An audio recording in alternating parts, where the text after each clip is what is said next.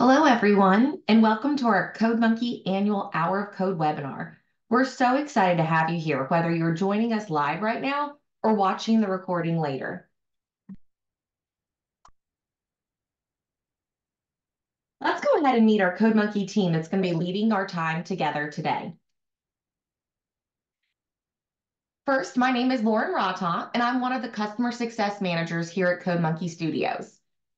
I'll be leading most of the content for our webinar this afternoon. Please feel free, though, to connect with me on social media here I have Twitter or X now and LinkedIn, as well as reach out to me after today if you want to at lauren.r@codemonkey.com for any of your CodeMonkey content needs. And then we have Molly here, and I'm going to go ahead and let her unmute herself and introduce herself.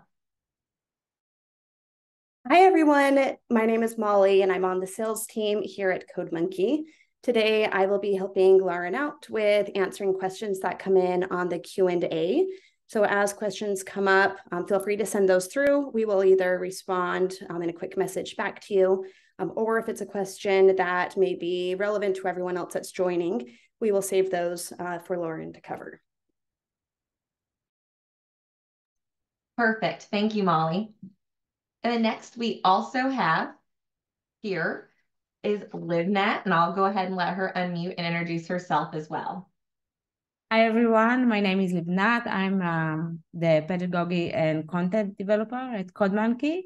I'm responsible for creating some of the hour of code that Lauren will present today. And I'll answer any question relating to content or whatever else that you have.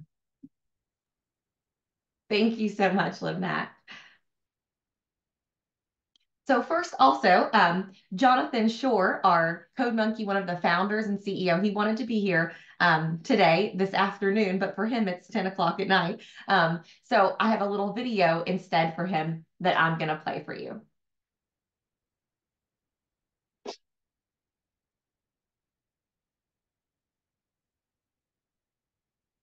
Hello, my name is Jonathan Shore, and I'm the founder and CEO here at CodeMonkey Studios. Thank you for joining us today for the Hour of Code webinar for 2023. We hope that you and your students enjoy our free CodeMonkey course offering next week to celebrate the annual Hour of Code. Coding boosts problem-solving skills, improves computational thinking, encourages persistence, teaches creativity, improves confidence and communication skills, as well as helps to prepare children for the future. Although many educators provide time for students to code during this celebratory week, it is important that we give our students the opportunity to code year-round as well. We hope that you join us next week to expose your students to our engaging coding courses, as well as consider joining us year-round with a subscription. Happy coding!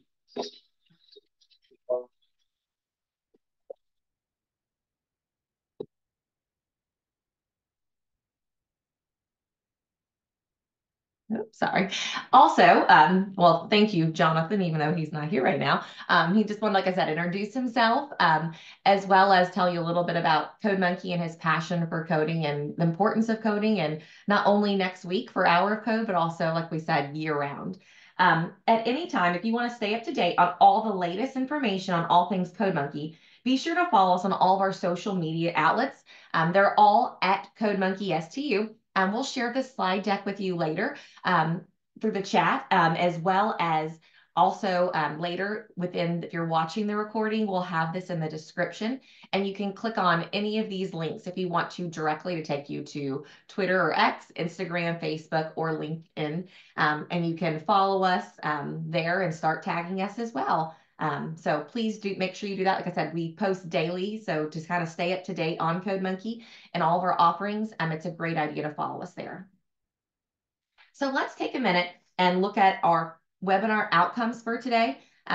Like Molly mentioned, she'll be, and Livnat as well, kind of manning that Q&A. Although we reserve time at the end for Q&A, please feel free at any time. There at the bottom, you have that tool that says Q&A, and you can type in your questions there, and we'll try to answer them as we go, but we do have that designated time at the end. I'm really excited because, yes, we'll talk about the Hour of Code and the importance of coding.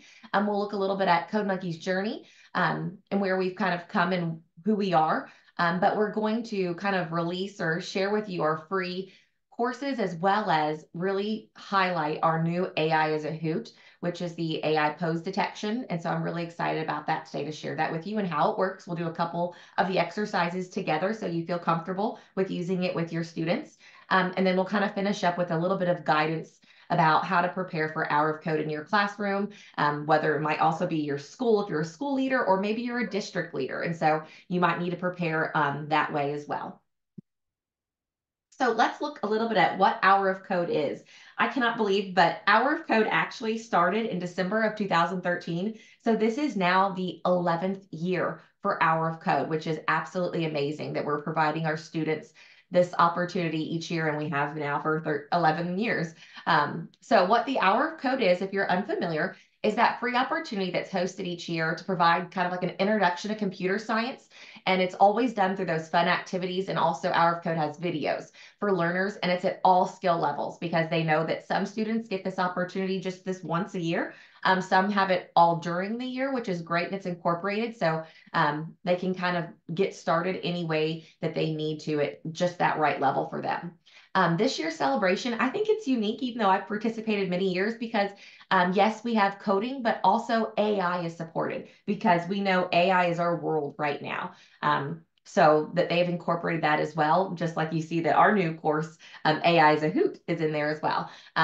But also we have 400 partners this year, 20,000 educators have already signed up, and then also 58,000 volunteers as well. And then also 180 countries are already signed up to participate. And this is a kind of a neat graphic to kind of look and see how many people plan on next week participating in that Hour of Code. So really cool. So let's look at a little bit more about, we have a promotional video about what the Hour of Code is I'd like to share with you right now. But also keep in mind that this video is on our YouTube channel, which can also be found in the description notes of this slide, so that you can follow us or add us there, our channel on YouTube, and you can show this to your students next week, other teachers, anyone in your district that might not know what Hour of Code is, to help to explain to them. So let's check out this video. Hey guys, I bet you're wondering where I'm going today. Well, we're all going to this special event, and you can join in too. You know, they say 1,000 monkeys with 1,000 years can write the works of Shakespeare. But we're not going to write Shakespeare.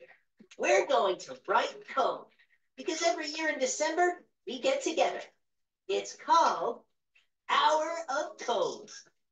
It's a worldwide event where teachers and students in 45 different languages across more than 180 countries come together to learn computer coding.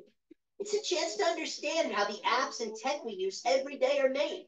It's a chance for the next generation of engineers and programmers to get a head start on all the wonderful things that we'll create. I'm talking about you. I know it looks a bit scary at first, but don't worry. You don't even need to know anything about coding yourself, because CodeMonkey has self-guided tutorials for you to choose from. You've got everything you need to make your own games and applications. And don't worry if you don't have your own computer. You can even share equipment to make things together. It's really good for team building. We've got so many cool things to do for all ages. You can create a chatbot. You can create your own physics. You can make games about catching bananas. You can even help my friend Beaver do all sorts of things. And it's all free. And there are short courses and big courses. And there are even bigger challenges if you want. You can do it your way, however long you want, how you want, and even where you want. And you don't even have to be a kid. Even adults can start learning how to code. Anyone can sign up and be part of the fun. So do it today and get ready for December. Who knows where your adventures will take you? What you do during the Hour of Code is up to you. And there are so many possibilities that I know you'll make something great. It's so easy, even a monkey could do it. Please like this video, share with your friends, and don't forget to subscribe to our channel. Thank you for watching. Like I said, this video is great for explaining to other educators, but also you can pull this video up and share this with your students next week if you want. Here in just a second, Molly's going to throw the slide deck link in the chat so that you can access it. And then also within that slide deck link, look for our YouTube channel link directly so that you can find this video and use it as well. So I hope you enjoyed that. And like they said, the Hour of Code, it's great because all level of learners can use it. It's that great exposure, whether you're a computer science teacher and you are using coding every day, or you're a classroom teacher and you only use it once a year for Hour of Code. We have resources that I'll show you here in just a minute to help you feel comfortable so that you can get started. See you. Hey, guys. So just let me take a moment just to tell you about CodeMonkey, as we have many participants here on this webinar, whether you're live or watching later. And some of you are awesome existing customers and you know CodeMonkey, you love CodeMonkey, but some of you are potential new users here today. And so I want to tell you a little bit about CodeMonkey and what kind of sets us aside from some of the other subscriptions out there. So first, we are that leading kids program provided. We provide an engaging online course for students to learn coding.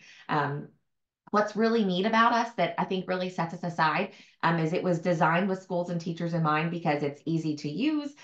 We have an informative student, teacher, and administrator dashboard so that you can fully see all of our courses, access the resources, monitor your students' progress to help, provide next steps for them. And so it's not just a website where you assign courses and classes, and it's very intentional, and so that students are progressing at just the right level and you're pushing them even beyond. It is standards aligned, both with CSTA, or Computer Science Teacher Association standards, and ISTIA standards as well. And then we also have alignment documents for individual state standards upon request. So if that's something you're interested in, we can provide that as well, of how each and every one of our courses align with your individual state standards. Also, we are different because we're a full K-8 coding curriculum. So we have that full curriculum and actually I say you can use it pre-Ks. I've used it with preschoolers all the way into high school, depending on where your students are kind of at with their coding skills.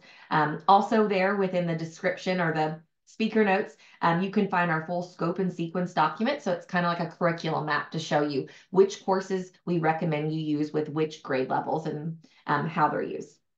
And then last but not least, there's no prior coding experience needed to teach it.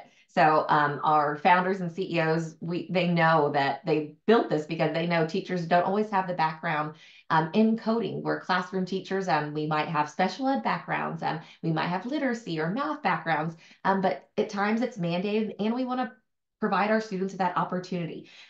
So you don't have to have background knowledge. We have full resources, full lesson plans on our website to help you every step of the way, so that you feel confident to teach that. So that's just a little bit about CodeMonkey, who we are, what our subscription is, and like I said, kind of what sets us apart from some of the other providers out there.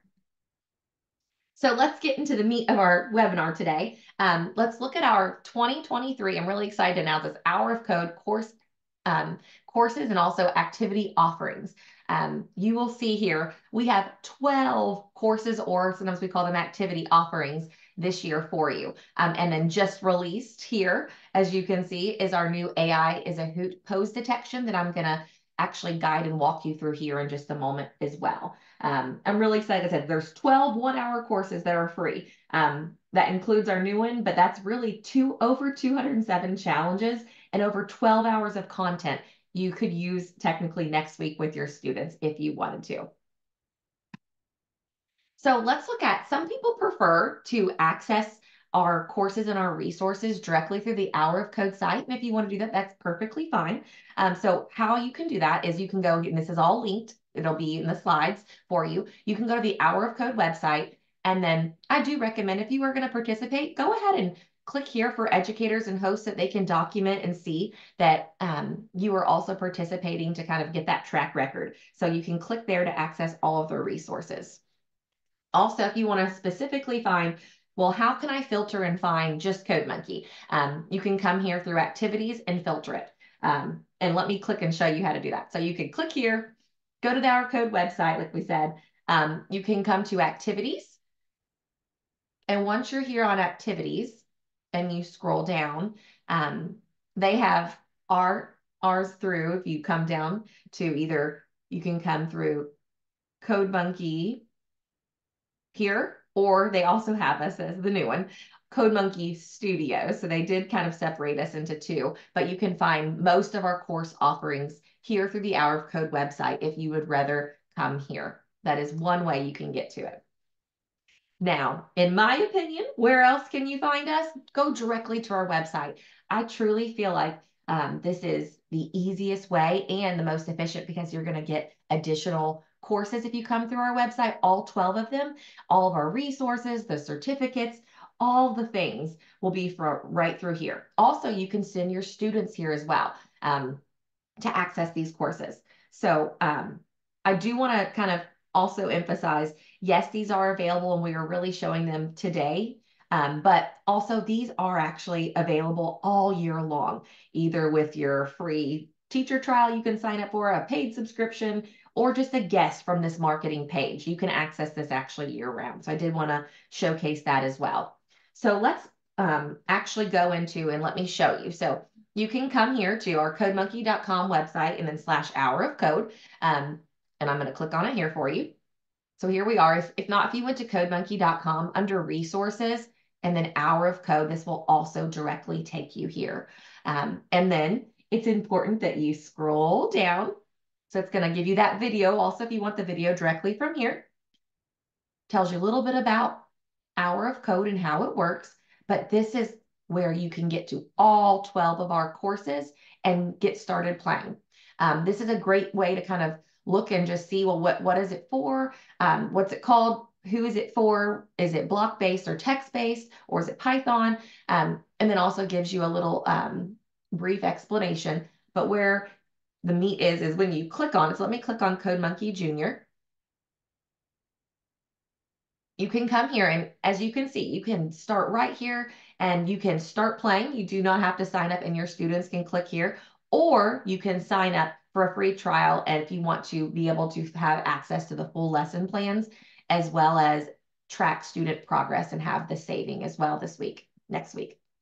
But from here, you can, like I said, there's a million places to find information or start playing, but it will also tell you a little bit more about that particular course. So how many levels, what age we recommend, what concepts they'll be using, if it's block-based, text-based, and Python. Here's where you can find teacher notes. So that's really helpful to help inform yourself as a teacher to be able to explore it ahead of time. And so you can click there. And then it'll walk you through even deeper, more of an overview, specifications, and how to get started, specific steps. Certificates can be found here. Frequently asked questions. If you have questions about this particular course, you can find that. And yet again, if at any time you want your students to be able to save that, you can sign up for a free teacher trial for 30 days. It does not require any type of information like a credit card or anything to get started. You just need your teacher email and you can log in by creating a password or using your single sign-on you already have, and you can get started. So I highly recommend you take advantage of that, especially if you want to use it for Hour of Code. Go ahead and sign up today or this week so you can start exploring your teacher dashboard, and you can assign those courses so students can sign in next week and save their progress as they go.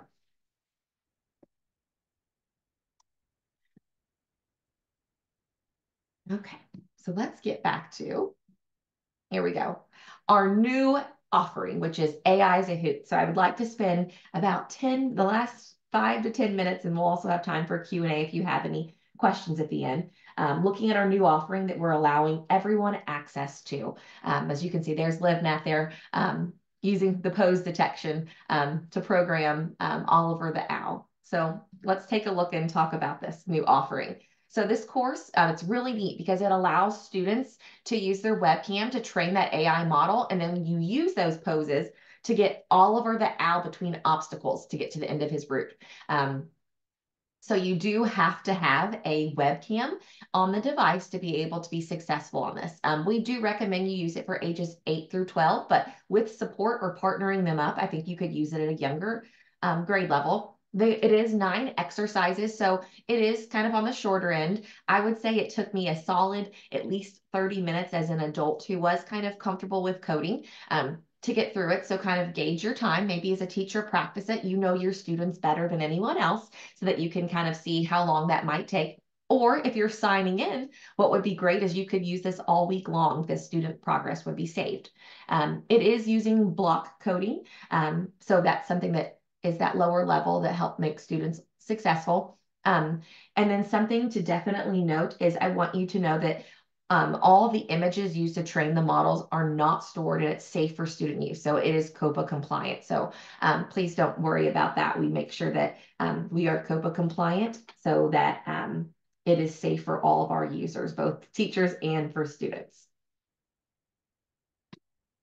So let's go ahead and take a moment and look at the first 3 exercises. I'm going to go kind of fast, but I want you to feel comfortable so that you can get on and explore it in case you do want to use it with your students next week. So let me go ahead and this is a direct link to it, but like I said, you can find it right through our website and it's also available on that Hour of Code website as well.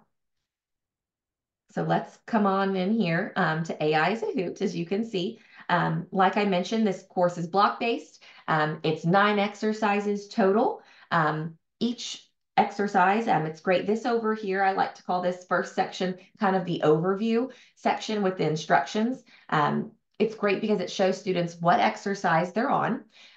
There are great built-in accommodating features like you can listen if you'd like, but it gives students an overview of kind of setting up the stage of, well, you know, who is Oliver? What are you going to be doing? What's your task here in this course? And then it has an example videos, instructions, as well as it checks every single step of the way and can give them hints as well. And so it's very user friendly. We developed this because we know AI is our world and it's hands-on AI with pose detection. So students actually get to train the program and recognizes the poses to play the game at the end. So it's really neat. I think you'll really enjoy it as well as your students. So let's take a second and get started. So as you can see, here's the overview. Like I said, here's that listen button. I'll quickly click on it. It's going to be an exciting night. So that you can hear it, but you can also click stop if you don't want to use that anymore, and students can read. And then I'm going to skip down here to save us some time. So also a feature I love about our courses is when it gives you a command, it also color coordinates it down here. Within the second section, this is the code editor. So that when they're the library of blocks, they're categorized by color so that they're easy for students and for teachers to find. And then it also refers to that color over here in the instructions. So I think that's very helpful that you'll enjoy that. And then this third section is the game area, where when we click run and it's time, it actually runs the game, as well as it's the host there for the tabs like the sprites, widget, sounds, and the games. So let's get started. So my first instructions, as you can see, it's very user-friendly. Like I said, I could play it, but I'm just going to quickly read it. So let's start with moving Oliver. It starts kind of very basic and moves students up and progresses them. So it's asking me to drag the step block, which is already here, from the movement library. So if I was not in the movement library, it tells me to come here and prompts me to click on this tab and then attach it to that on run block, which is already there within the code editor. And you heard that little click, I hope, and then I can check. Yay! So very rewarding. It lets students know, great, just very small steps. It makes them feel successful and confident as a learner. So now I can click on run and see what happens. And then it says click on stop. And hopefully you heard that sound again. And so it lets me know I've completed that. They're green and it's moving me on. So now Oliver barely moved. We need to keep him moving though. So let's remove this step block and put it back. Drag a loop block from the control. So yet again, the control is color coordinated for me. So I need that loop block and I'm going to attach it to the on run. And then I can drag a step block from the movement library, still guiding me one step at a time. Attached it. Perfect. Now as a learner, I'm ready to check. There we go. Now click on run. Yay, I've moved him over here. Great job. So that is the first exercise and it'll tell them great job and prompt them to go to the next. So let's look at the second exercise here. So this is where we're going to get to do the pose detection, which I really wanted to get into to show you how it works. So we're going to have to create the AI model to be able to then use it later. So let's go ahead and create it. So it says click add new model over here. I have to give it a name. I'm going to call it Power of Code Webinar Test real quick. And like I said, you have to have a webcam for this. And so when I'm ready, I need to, it is also case sensitive and spelling as well counts. So if name the first one, raise hands, it does need to be typed in exactly how you see it. So it gave me that check because I spelled it correctly and had lowercase as well. And then now when I'm ready, this is where we need to use the webcam. So it says click on record. Okay. It might prompt students the first time. I've used my webcam before here, but as you all know, as educators, you might need to help support students with accepting using the webcam. So you may need to do that. So here I am. So I've clicked there. Now I need to click on record and the timer icon. So I'm going to turn that on because it's helpful if you have to back away for the next one.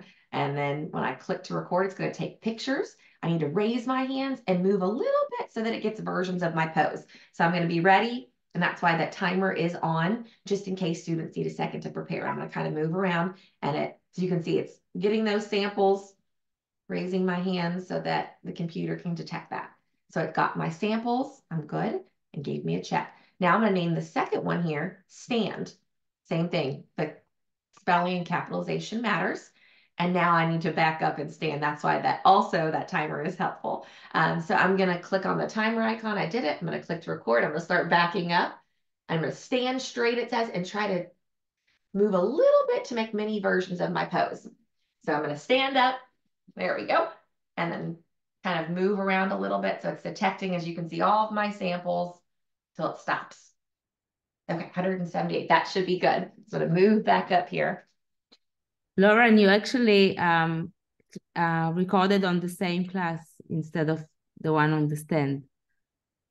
Oh, thank you so much, Livnat. She's right. I did not come back down here. Thank you. So it's a great teaching point, right? That happens. I'm going to remove all these samples, raise my hands again so it doesn't get confused, right? Thank you, Livnat. And that would have happened to students. So I'm glad that was a perfect teachable moment. Thank you for unmuting. Okay.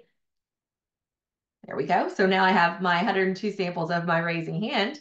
Great. Now in stand, I need to record. Thank you so much. Now I'm going to back up again. And I'm going to try to stand up and get myself in the view. I'm going to move around a little bit. There we go. And now I got the check. There we go. So now I'm ready to train the model. So I have to click train. This might take a second. So I'm going to go ahead and click train as I talk. And so now it's taking those images. And like I said, those are, they're being into vectors. So it's COPA compliant, not saving for students, not traceable. As you can see, it's training it. I click train. Yay. And I can preview them if I want, but for time, I'm just going to say save. Yay. So now I'm ready. So it's a great job. I'm ready for exercise 3, which is actually using this. And I know we're getting towards the end of the webinar. We have like 2 minutes. So I'm going to quickly show you how this works on exercise 3 and then take us back to our slides. And then you can have fun exploring the rest of the exercises. So I have to choose the model. So this was the webinar. Click check. Add the webcam widgets. I need to come over here. Add. I'm going to add my webcam widget here. And it says drag it up here. So it's kind of out of the way of the game. And then I need to click on my owl. So now I've got my sprite owl. Now I'm coding the owl. I need to do my on prediction and change it to raise hands. It's already there. Go ahead and check. Drag my jump block from the movement library. I'm going to show you how it jumps. And then there we go. Okay, let's click run. And now, there we go. I can use my hands. Come on, Oliver, get up there. Woo! There we go. So that's just kind of to let you see how that works. So there's exercise 3. All right, let's go on back for time. So like I said, it gets more complex and it allows you to add a third pose later to use and play the game at the end, which is really fun for everybody. So I really hope you enjoy that. So last but not least, let's look at our final outcome of that guidance on preparing for Hour of Code. You know your students the best. You're with them every day. So decide on their level. Is this the first time they've ever seen coding? So do you need to start lower with a course like CodeMonkey Junior or Beaver Achiever? Or is it to advance their skills? Are they ready for AI as a Hoot? Are they ready for Banana Tails with Python? So you kind of decide. Always, always, like all teachers over plan. I know they do. Plan ahead. So if you want to use the courses, with saving, you need to go ahead and sign up for that 30-day free trial the next coming day so that you can decide how you want students to sign on to be or to log in to be able to save their progress. If not, that's fine too. Then you can go directly to our Hour of Code website or also through our CodeMonkey site, and students can play without saving. That's fine. Do you have enough devices? If not, do they need to share? How will you pair them up? What other equipment might you need? Is it going to be loud? Do you want them to have headphones? Do they need a mouse if we're doing some text-based coding and a keyboard? What about a webcam if you're using AI as a Hoot? So just think ahead. Check the internet connection. I know you know that, but if you're using a particular space around the school, sometimes we see teachers bringing together students for a really fun big event in a library or in a cafeteria or a gym, but something they didn't quite think about ahead of time is what's the internet like in there until you get in there and it doesn't work. And so go down there and give it a little trial run and see how that goes. And if not, reach out to your school or district administrator for technology to help get some support with that before next week. Make sure you access and review those free teacher resources of each course. They're there for you to help support you. And last but not least, if you need help, please visit our help center. And this link is here on the slides. But it is an amazing resource. You can come here anytime for on-demand support. We have articles that are right here, but also you can search at any time, like if you want student sign in. You can also search for it, and it's going to give you all of our articles about how students can sign in to help you. Great tutorials, so check that out. And last but not least, celebrate your kids. We all like to be celebrated, right? So come here and get these student certificates and recognize them, whether you send them home, put them in the hallway, take pictures of them, and if they do, take pictures with them. Maybe post us and tag us on social media as well. So recognize those friends. So thank you all so much for joining us today. Whether you are live right now or watching this recording, we're excited to partner with you and provide this special opportunity to your students during the week of December 4th. Like I mentioned, please make sure that if you want to hang with us or also tag us at CodeMonkey STU on any of our social media sites. Visit our help center if you need support. And then also, if you're interested in learning more and moving forward with a subscription, please reach out to Molly. She'd love to help support you with that and her sales team. So let's see, we're out of time, but let's check out. Molly, do you mind telling me any questions maybe they had there in the chat that maybe we could answer quickly? Yes, there was a great question from Brian, which he asked, what are common formats for offering the Hour of Code to students? School-wide, designated time and day? What are some of the options you'd recommend that I pose to my administrators? That is $1 million question there, Brian. I see it used in all different ways. I just, formerly worked in a school district here this past year, and I saw sometimes an individual teacher was just passionate about it, and she offered that time for 1 hour just during that week on her own or his own. I sometimes saw a library media specialist at the school kind of man that and have a whole school-wide event, and they pulled students, during maybe a related arts time, and they hosted it just one day that week when they saw them. Or I've seen a whole school celebrate, and I've seen them, have like people do like drop everything and read, like drop everything in code. And for that hour, which I know can be risky with internet, for that hour, every teacher gets on and it's a whole school-wide event, especially if you have enough devices. You could do something like that. And then also at the district level, I've seen districts have really neat competitions, and for like every, student or teacher that participates, they do some sort of fun reward, and they, post it and make a big deal about it on their social media. So I've seen it used all different ways, and I think that they're all great. Just giving students the opportunity is, the purpose of it. And so Brian, please reach out to me individually if you want to at lauren.r@codemonkey.com if you want to know, or if you want to partner and talk about that further. But like I said, I've seen many options. I know we're getting close. It's about, 3 or 4 instructional days away now at this point. We're at the end of the day on Tuesday, but I'd love to talk to you more about that as well. So, or if anyone in the chat, wants to pop in how they're using it, that would be great as well. Thanks, Molly, for that question, and Brian. Molly, are there any other burning questions people had, or are we ready to wrap up? That was it. Thanks, Okay. Lauren. Well, thank you everyone for joining us. Like I said, please reach out to us if you have further questions or need support. But we're really excited and we appreciate you providing your students this coding opportunity next week. Bye, everyone.